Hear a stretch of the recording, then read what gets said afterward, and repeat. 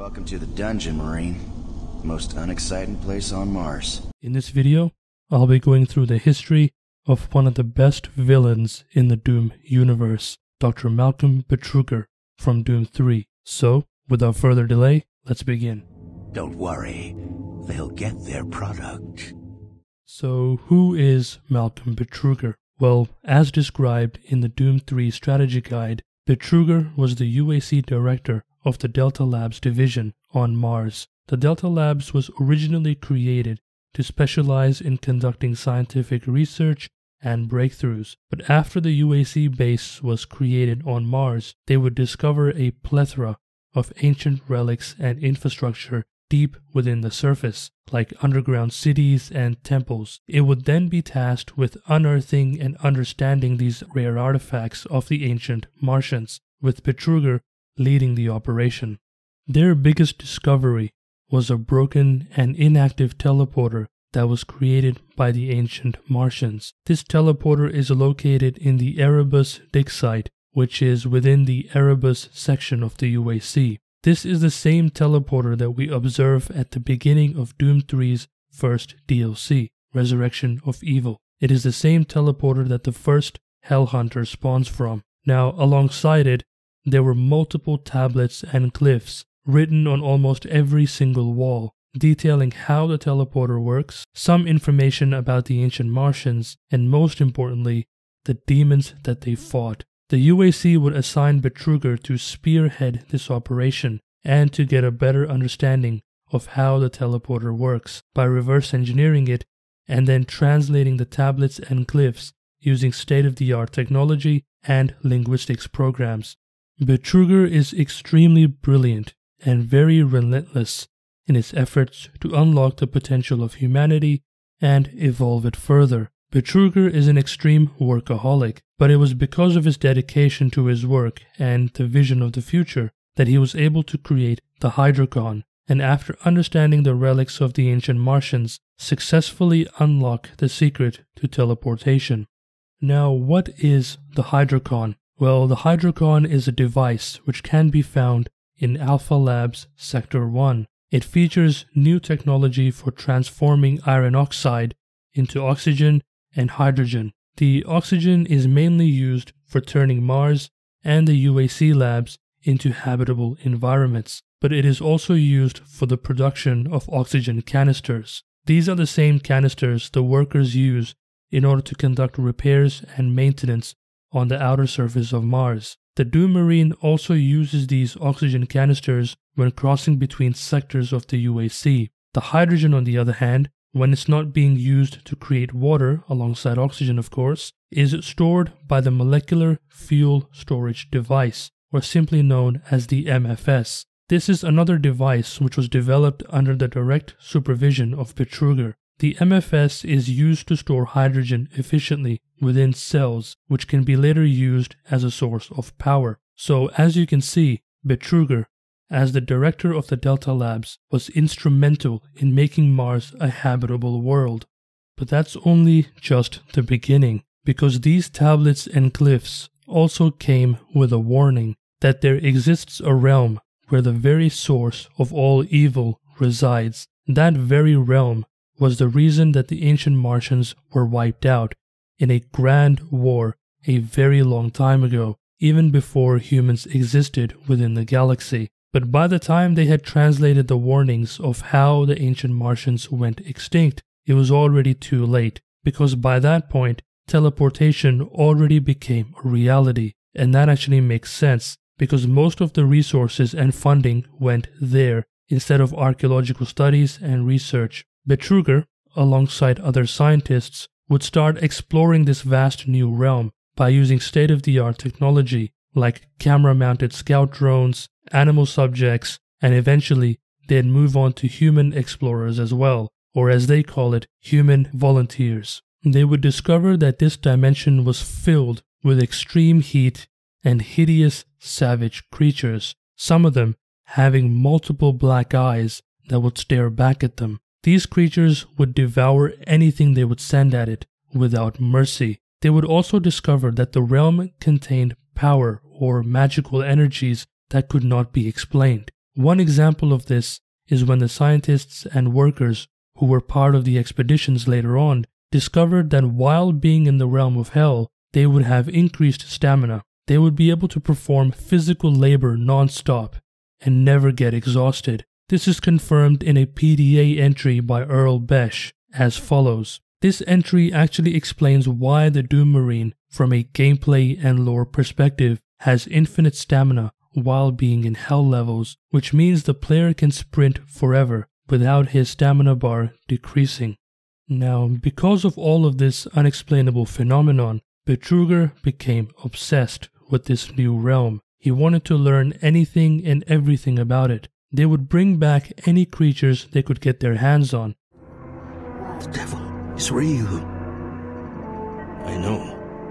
I built his cage. I'm getting abnormal readings. And try to understand who and what they were. They would keep these specimens within the Delta Labs, and only the people with the highest level of clearance were allowed access. Delta Lab scientists such as Ian McCormick and Jonathan Ishii were already theorizing that the dimension was in fact hell itself, but they were too scared to send their theories to Earth. One scientist, however, named Dr. Elizabeth McNeil, the same scientist that we meet in Resurrection of Evil, challenged Betruger's authority and called a UAC board to stop the Delta Labs project by providing proof of the scientist's findings, including the failed expeditions and the sheer number of dead explorers. After discovering this, Betruger expelled McNeil from Mars. She would later return a few years later to spearhead an operation to retrieve and destroy the Heart of Hell. If you want to learn more about the Heart of Hell, I have a video on it on my channel. The link is in the description and the pinned comment. Betruger's obsession led him to force the UAC to create more teleporters and then start sending more human test subjects. Most, if not all of them, would return in pieces, yet Betruger did not care. It was described in Ian McCormick's video log that once the teleporter was built and the researchers started making regular expeditions into the new realm, Betruger would go through the portal himself, alone. He would return unscathed and unchanged physically, but he would start acting strange or different. He would have a cold disposition and became even more obsessed with opening the door into hell. Now, as I said earlier, Betruger ordered the UAC to create more teleporters to the realm of hell. At this stage, no one knew of his true intentions. The largest teleporter that would be created would be in the Exis Labs. We see this teleporter in Doom 3's second DLC,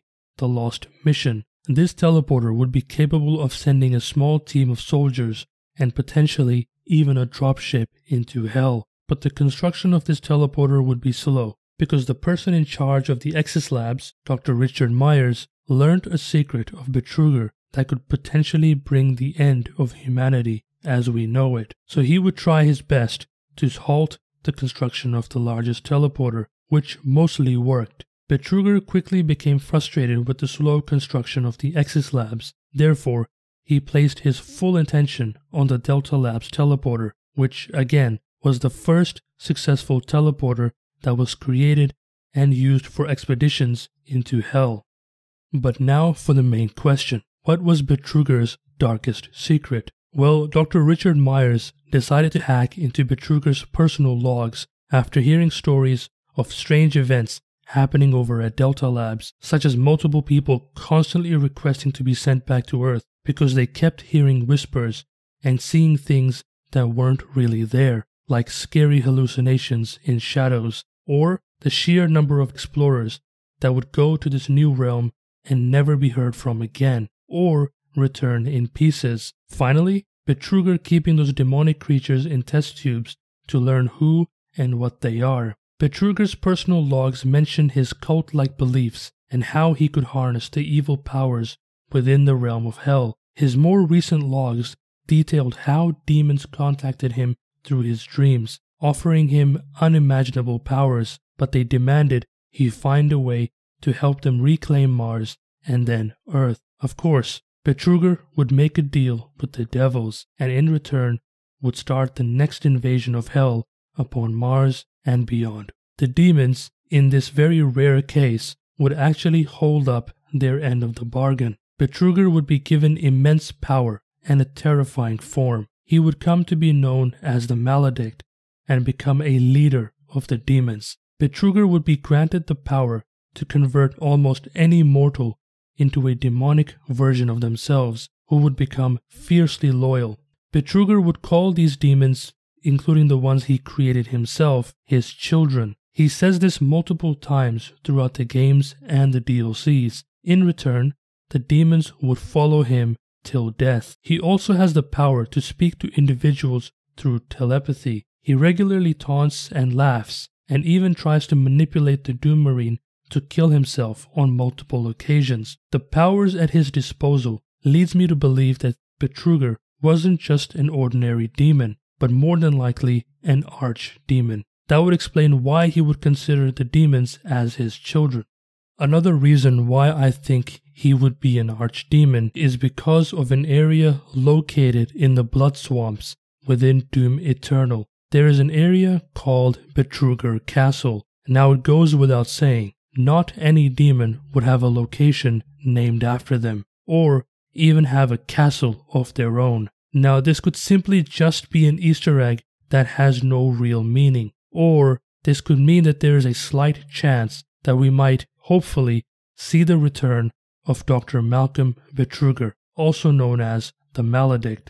Now another theory I'd like to discuss is based off the extreme similarity between Dr. Olivia Pierce from Doom 2016 and Betruger. Now Olivia, just like Betruger, was promised power by the demons, in this case specifically by the current Dark Lord of Hell at the time, which was the Spider Mastermind. Once Olivia fulfilled her role, she would have her consciousness merged with the Spider Mastermind and would then be elevated in her existence, or at least that's what she thought. Similarly, I believe Dr. Malcolm Betruger was also merged with the Maledict, and that the Maledict has been around for potentially billions of years or millions of years. This is because in my video where I talk about the Heart of Hell, there were a lot of stone tablets that told of a prophecy or the history of the Heart of Hell, one of which involved the Maledict himself and the fact that the Heart of Hell